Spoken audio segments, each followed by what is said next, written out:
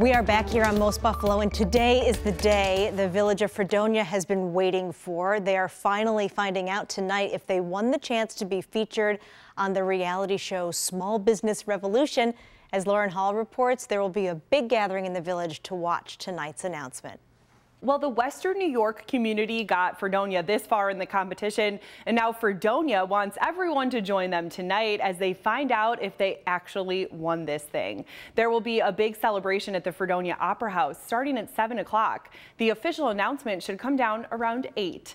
At last check, Fredonia was the lead in voting among the top 5 towns, although it was a dead heat. Business leaders who mobilized the effort say they're especially proud since they're one of the smallest towns in the running.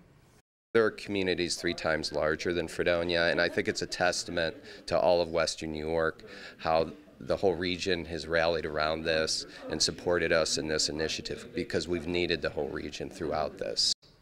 Now, if Fredonia wins, the show will start filming in the spring, and it will bring $500,000 worth of economic resources to small businesses in the village, not to mention national exposure on the Hulu and the Deluxe platforms. Again, the celebration starts at 7 tonight at the Fredonia Opera House, and it will keep going afterwards with a party outside. And in the past, show host Amanda Brinkman has been known to surprise the winning town on the night of the announcement, so that's just something else to watch out for if they do win. Of course, we'll keep you posted as the results come in. Lauren Hall, Channel 2 News.